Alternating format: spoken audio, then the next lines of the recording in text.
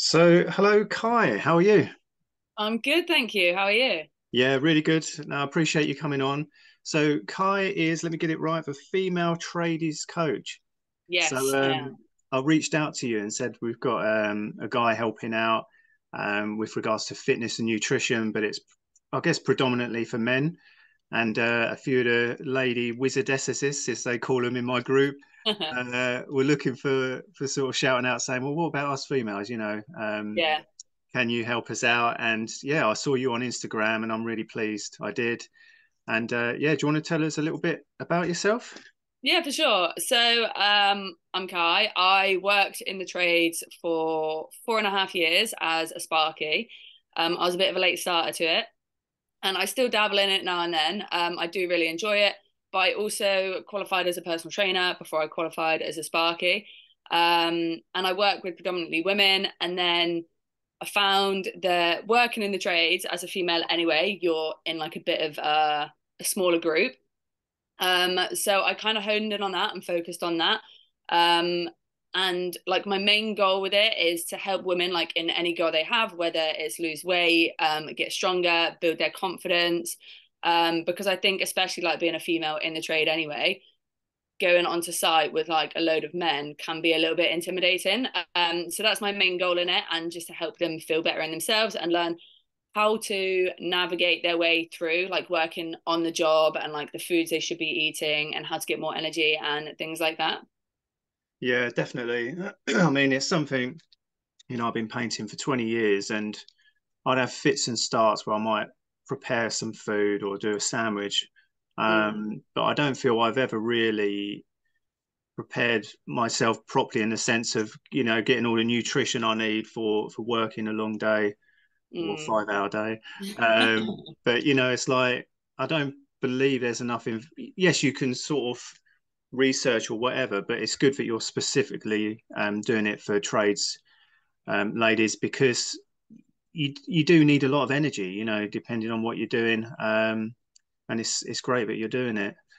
Yeah, I think there's like so much conflicting information on the internet as well, over like how much you should be eating and what you should be eating. And like I've got a lot of friends who are like, oh, well, women only need like 2,000 calories a day. But it's different for everybody, and this is what people don't realize. Um, and then as well, I think if you're somebody who can kind of eat whatever they want, you'll be out on the job and you'll be like, oh, well, I can get a Greg's, I can get a Mackey's or whatever. But everything has like a knock-on effect with everything in life. So like you might be able to keep your weight down, but you're not going to have the energy levels that you could have if you were choosing like different foods. And a lot of it's about time management. So everyone's like, oh, well, I don't have time. I'm like tired after working on the job. Like if you start working out, you're going to be more energized and you're going to feel better in the job and out the job. And then it's like learning how to plan your food, like prep your food. So it's done for like days in advance. Like when those days come, you don't have to think about it. Like we take the path of least resistance. So it's Mm. just about making it as easy as possible for ourselves in order to get to where we want to be. Yeah, and that makes sense. And it's like every habit, once you get into it, you form habits and you're going to feel better for it. Because, even now I like a couple of coffees on the morning, but I feel I do get that slump with it, Mm, and especially if I'm not perhaps drinking enough water. yeah. I know we're not going to go into specifics today, but it's, definitely an area. I used to do early morning fitness and Mm, it was running around a rugby field and flipping tractor tires and stuff like that. So I'd done that 6 till 7 and come yeah. away and felt brilliant.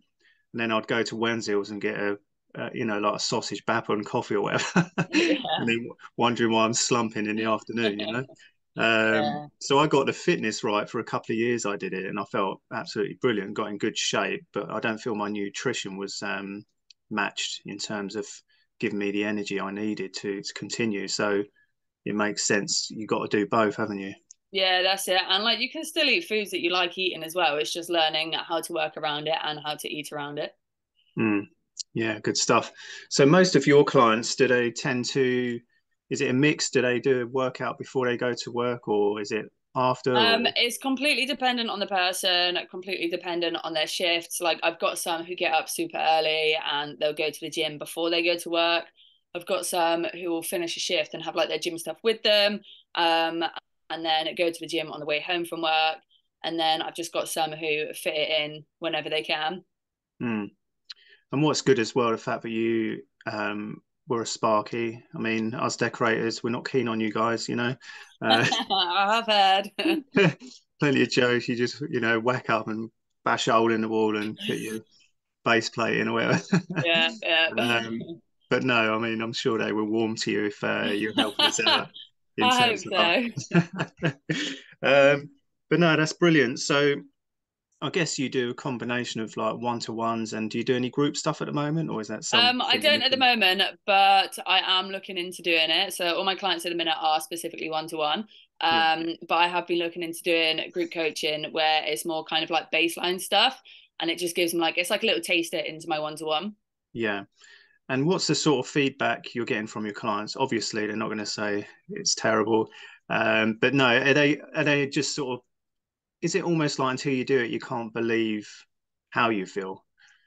Yeah, I think so. I think a lot of people when they start, they think it's a lot of work and that, but I focus mainly on building up habits because I don't do meal plans because if you have a meal plan, you can follow that meal plan. And then once that meal plan ends, like you've not changed any of your habits. You've literally just followed a plan and you'll go back to eating like how you did before or go back to doing how you did before.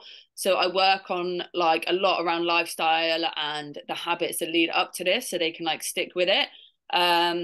But I think once they get into it and once they realize like they don't have to be perfect, like it's all about focusing on what you can do rather than what you can't. Because like if people get call outs or something and it's going to like put a spanner in the works of their routine, there's not a lot you can do about it. And then because they're women as well, a lot of them have kids, so that comes into it, and you just can't move around life sometimes. So I put a big focus on like imperfect action, and it's about focusing on what you can do rather than not.